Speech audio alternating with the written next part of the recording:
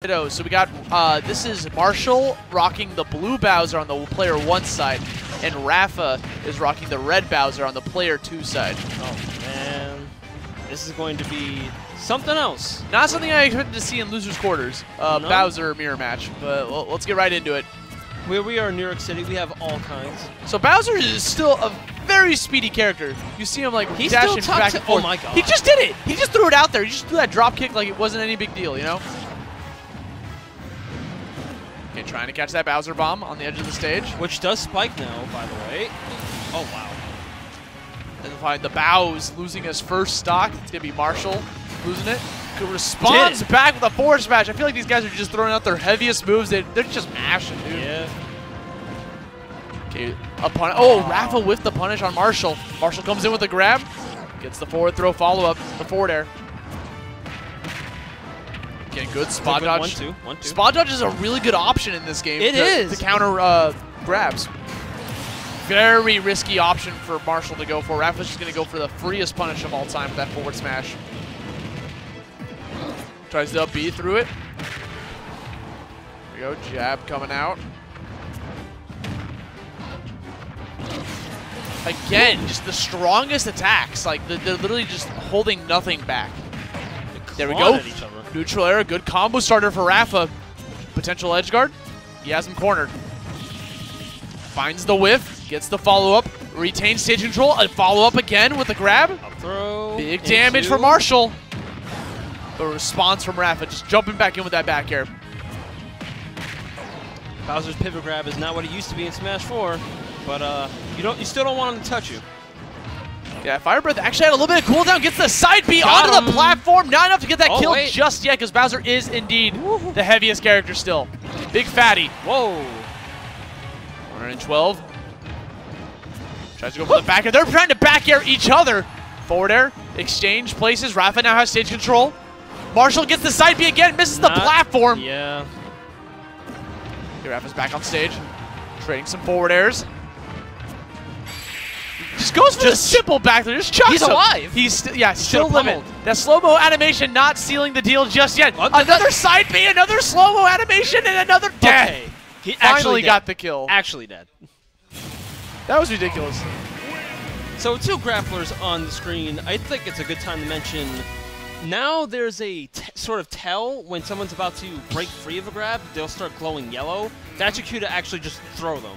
Until then, you have all the time in the world to pummel, and there's almost no reason you shouldn't. Yeah, get those grab attacks going, man. So, for those that don't know, when you get a grab, you push A, you get the pummel in. So, the technical term, apparently in the games manual, is grab attack. I'm going to keep calling it pummel, but the game calls it grab attack. Oh, sorry, who won that, guys? That was Marshall. That was Marshall. Cool. I know, kind of hard to tell. Yeah. We have a potential counter switch. So right now, Marshall is picking his first character to lock in, and now Rafa gets a free counter pick against Simon. That's right. So if he wants to say Bowser, he can, or if he wants to try to counter pick Simon, which it looks like he might be trying out here. Mario versus Simon Belmont from the Castlevania series. I've never seen Marshall and Simon before. I've only ever seen him play Bowser. This should be an interesting matchup. Yeah, like the weekend they just had for the Launch Ultimate, he's been playing almost exclusively Simon. So he has a lot of faith in this character. Yeah, I mean, Simon's a great character because this dude is all about those projectiles. There's a reason why he has a limit in Castlevania with them, because he'd be broken otherwise. Because he's really good at keeping the opponent on the edge of the stage. If he can get caught by that axe throw, that's a kill. Like, it's going to include a lot of damage. But he has a little bit of trouble trying to deal with pressure, which is what Rafa's doing right now. Just getting in his face with Mario. Just trying to attack on as much damage as possible. Gets the confirm from a down air into an up B. Can we get that clip, please? I see you, Marshall. Oh yeah, I clipped it. I got it. Thank you. I've been clipping like a madman. Good man. All right, here we go. Goes for the uppercut to get back onto the stage. Gets caught by the grab. Goes off stage. Now that holy water is very destructive because that can also lead into a kill. I think that's Rafa's double jump. This could be a valuable resource. He just opts to go for the easy up B recovery instead. Simon is not super great. Is that another one?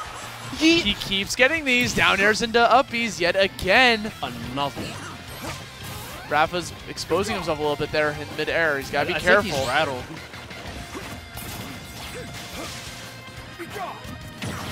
Here we go.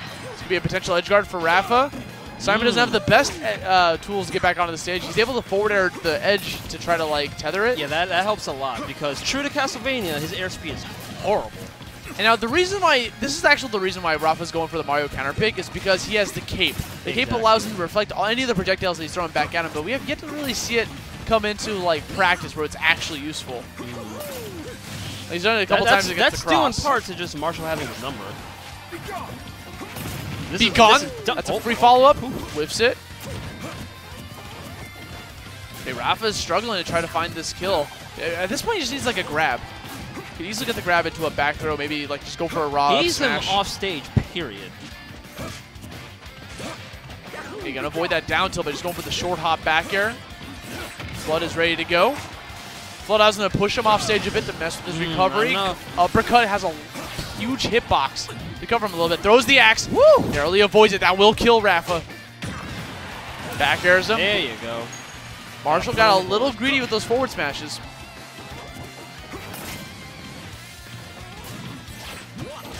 Okay, we're moving. Throws the axe again. Rafa just goes for the simple grab, up into the up throw.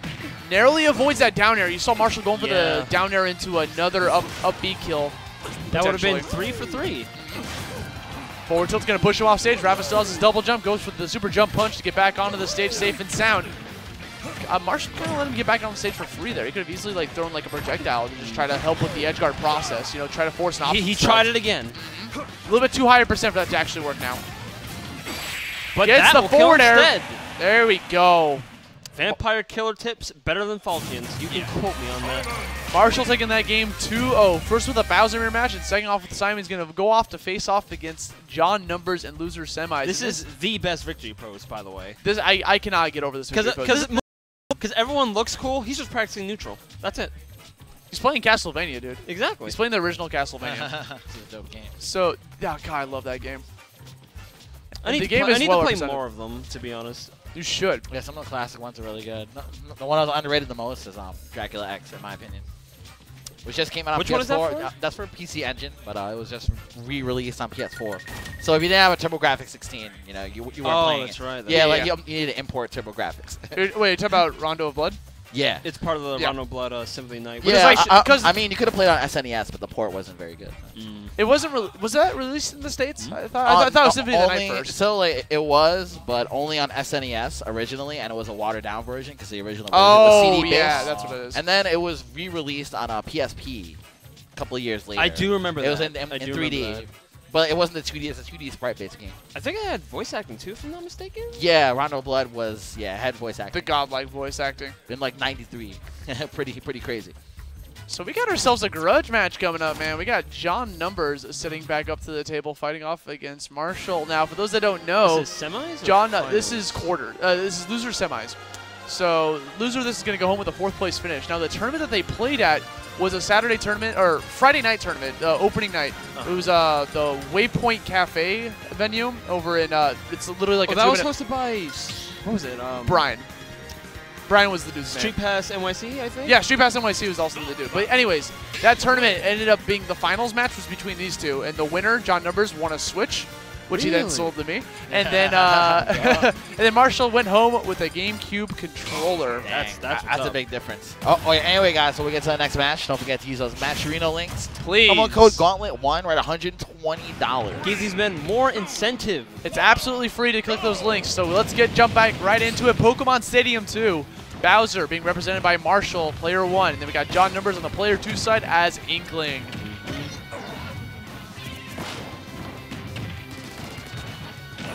Tough guy just powering through that. He does not care. Yeah, but he's full of ink. Not looking too different out here. Now, Inkling's got this cool thing where she can control how far she throws the power bomb. She can do an underhand or an overhand. Yeah, just like Snake. Yeah. It's very similar. And then it lasts a little bit longer. Arguably much more useful, though. That was amazing spacing coming out from Numbers. You saw him just not even worry about that Bowser bomb before committing to that forward smash. Brush.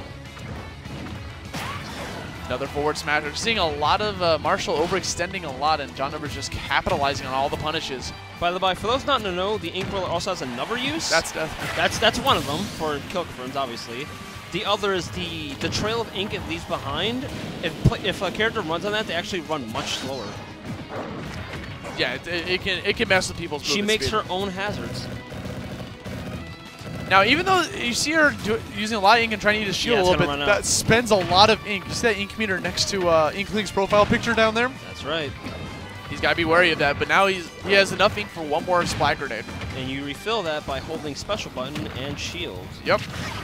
Oh, gonna be able to challenge that with the forward air. I knew he was going for a grab. Didn't quite get it. Numbers getting these follow-ups. Bowser, such combo fodder. My man looking like Sandbag out here. Gets the roller follow-up. Forward smash. Oh, why not up smash? It wouldn't have killed. Bowser's really big. Yeah, you're right. Heaviest character in the game. I don't know how many times I can say Oh. it. 177%. Keeps throwing the Splat Grenades. Connects the back air. Still living at 191%. Numbers going for That's the edge still guard, hit. but he's not coming back. No, so close. Yeah. Not the greatest recovery. Still decent though. Yeah, we got Marshall on his final stock here. Just drop kicked him.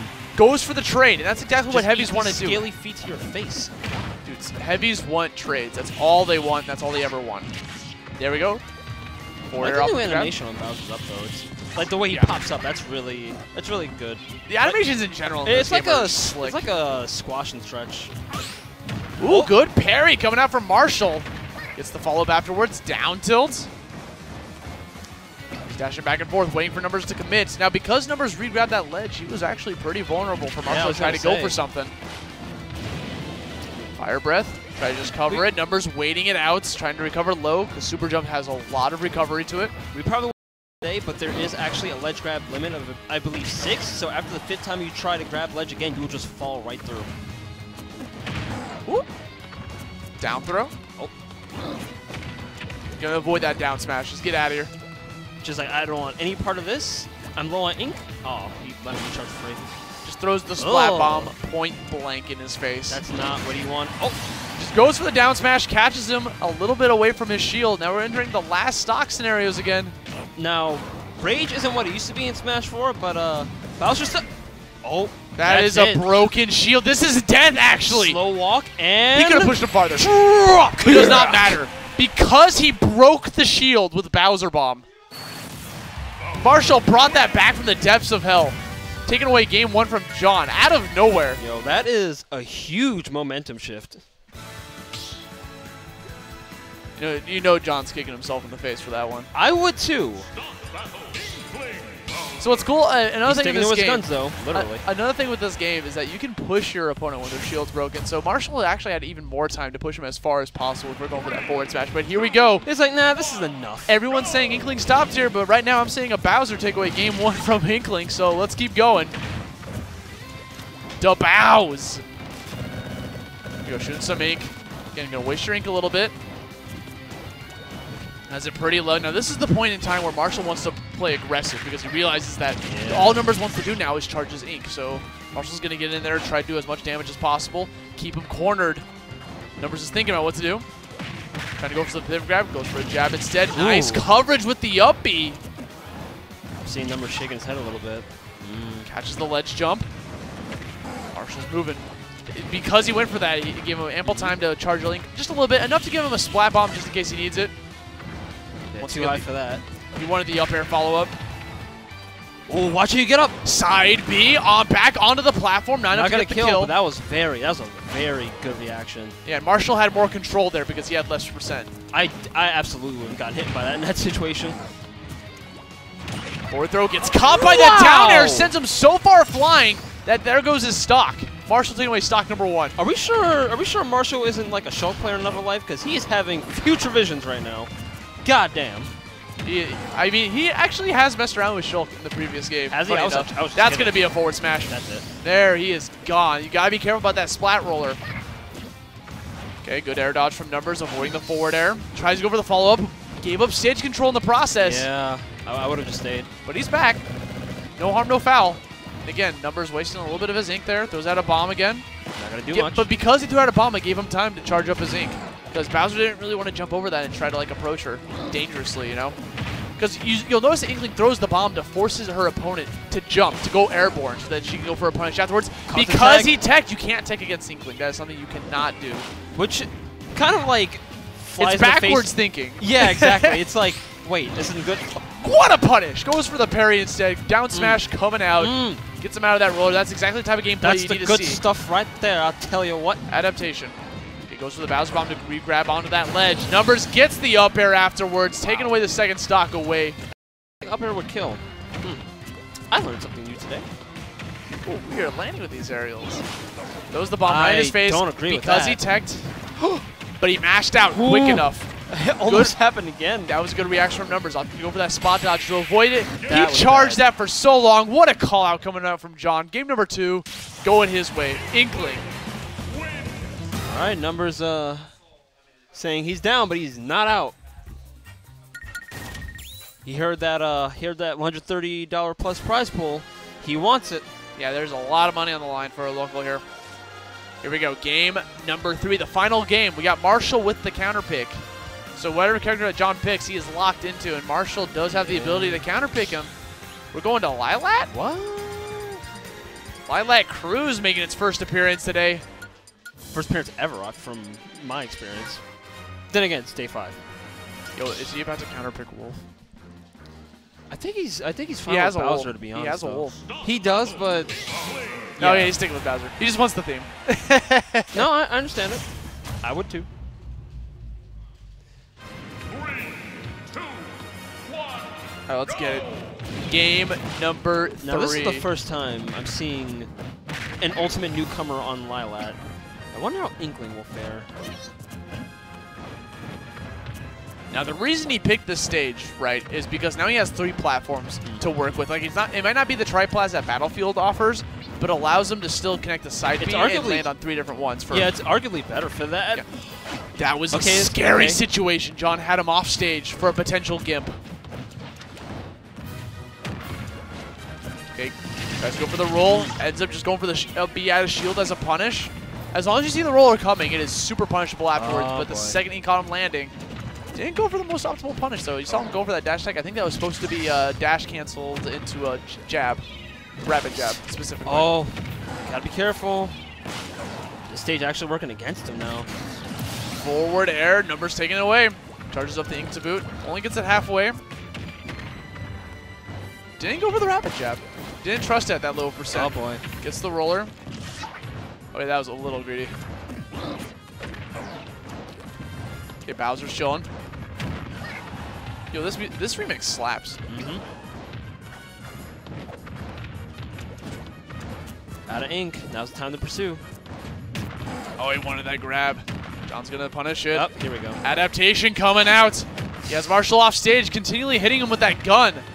I like the little drop down after the double jump and then up B. Where are you going, my good sir? That was unfortunate for Marshall because he committed to the. He was trying to get a tech, but he ended up going for the air dodge a little bit too soon, fell off stage, and there's so much lag afterwards that he just died.